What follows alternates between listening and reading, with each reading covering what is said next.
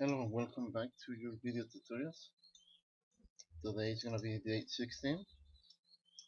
We're gonna continue working with charts. Day 16 one. Okay, we're gonna go ahead and snap this window to the right hand side.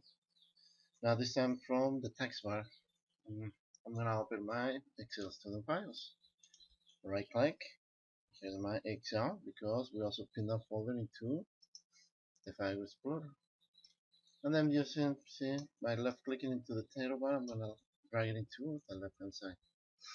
Okay, so we're gonna work with unit D, and then we need the EXD4. Okay, so we have this new spreadsheet. Okay, we're gonna be using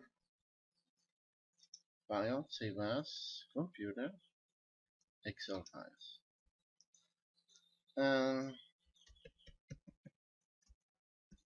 Free Dog Bakery will be the name of this file, including the date. Okay, so we're gonna be create at least two charts. Move and resize, maybe the chart, change the chart design, change the layout, and format the chart, and create another chart, another horizontal bar. Okay, so let's say, okay, so there's the title. We have a Three Dog Bakery. Okay, sales and expenses. About it, we say, okay, we want to change 2009 for 2012. We're gonna make that change right here into the formula bar. Now, right here we have, okay, we have totals. We have no totals by quarter. Okay, so let's go ahead and get the totals by quarter. Just using the Allison. And then we have some expenses. Let's go ahead and get the totals. Perfect. Now right here they're asking, hey, there's a net income or loss. Okay, perfect. Let's go ahead and get that formula. Okay, so we have equals. Okay, and that's the expenses and sales. Okay, so see, this is the total sales. So the total sales we're gonna be deducting the total expenses. On every business there always gonna be sales and expenses, income and expenses. Now, okay, anytime that we see this parenthesis is because more likely there is a negative number. Okay, so for example, this particular company on this month, on the first quarter, see they expend more money than what they had come in. Okay, so there's a loss of 249.96. Now let's go ahead and do the other one. Okay, equals total sales minus total expenses. Okay, now from here to save time, I'm gonna use the fill handle. Everybody knows how to use the fill handle, and there we go. Okay, so we have a loss, and then income, income, and income. Perfect. Okay, now here's the charts. Okay, so let's say, okay, we wanna display this data in a visual way. Okay, so let's see, starting with my expenses, I'm gonna go, which is A5, I'm gonna be selecting through E10. Remember that in other sessions I mentioned that normally we don't want to include the totals. Okay, now back to insert. Okay, and right here I'm just gonna go ahead and go with these columns.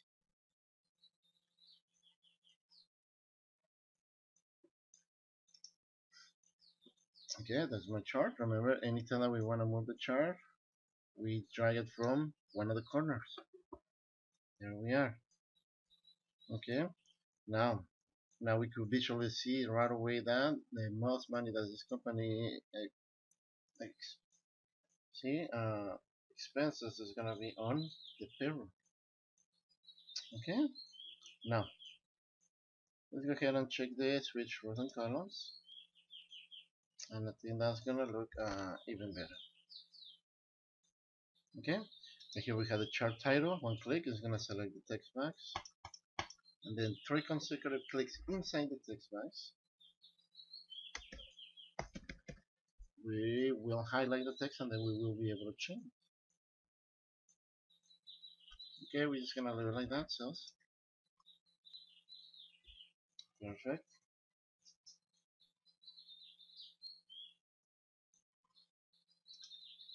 Okay, now check under colors.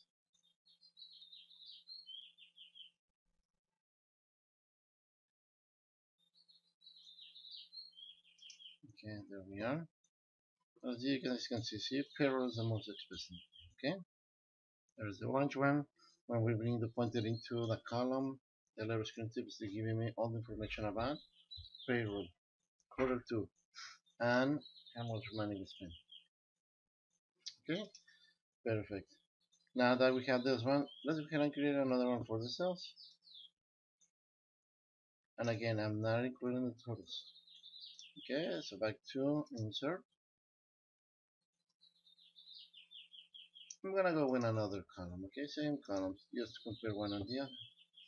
Okay, now I'm gonna have to scroll down, and from one of the corners with the four-way arrows, when I see the four-way arrows, I'm gonna drag this one right below the other.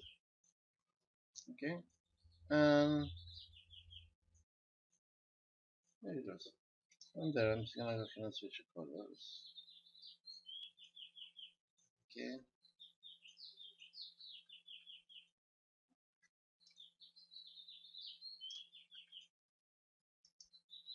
so something similar. Okay, now this is a chart title. Okay, and this is sales. Okay, now we could compare one and the other. Sales, sorry, sales. Okay, on the other one we made a mistake. The other one was the expenses. So we're gonna triple click on it and rename this expenses. There you go. Okay. Now this table, these charts, okay, we could always modify them then individually. See, when I click into one of the columns, you guys are gonna see that only the orange columns are selected in this case, and that belongs to the payroll. Now what that means is that we could definitely go under format, and if we don't like those colors, we could do that, change them, see, individual. Here's the shape fill,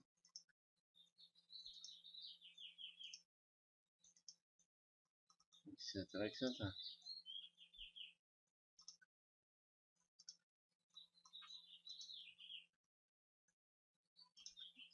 Perfect, and then we click outside.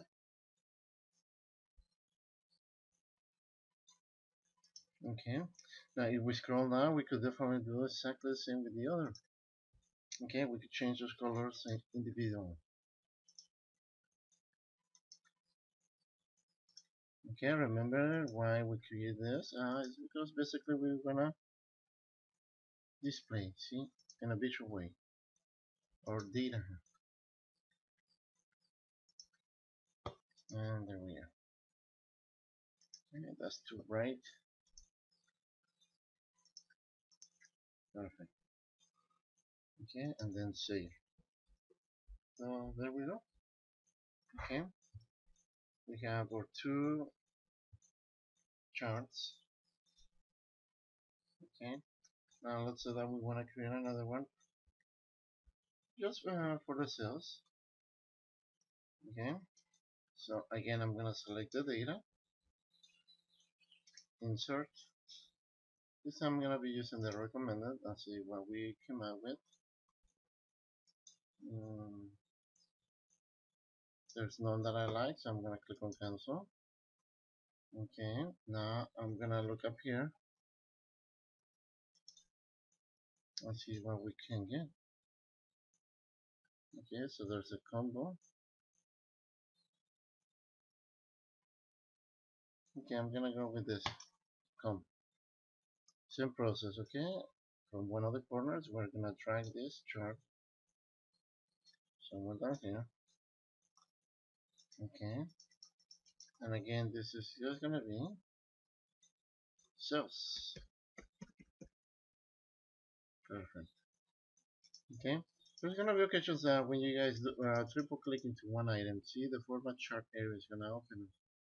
Okay, I mean the format chart area is gonna give us a lot of different options. You know, to use fill, no fill, solid fill, etc. Right, as you guys can see, it changes. But normally you don't wanna go too deep into formatting charts. Okay, the main thing is that we want to be able to see all the data. Okay, in a visual way. Okay, so there you go. We could definitely change also some of these colors individually, etc. etc. If I made a mistake, I could click on undo and there we are. Okay, so that's the three dot bakery project charts. We created a column chart for the expenses,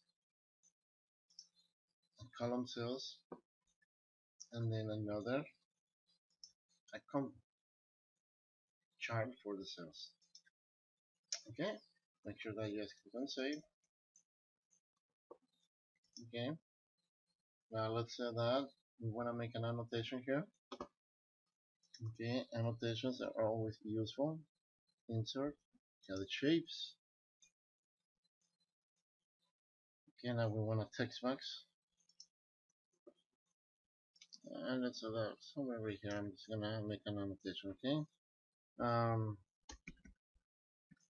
Payroll too high. You need to check this data.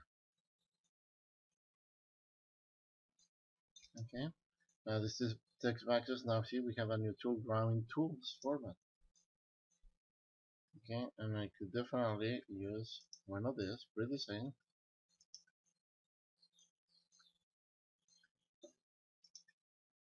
There you go. If we want to center the text, we select it, come back and just center and center. Okay, there's gonna be occasions that we also want to create a copy of a shape. Now control D, let's see, control D, yeah, see, control D is gonna give me another copy. Okay, now in this case I just want to make a copy and bring this one over here. Okay, we're gonna highlight the text and say, okay, great job on the catering.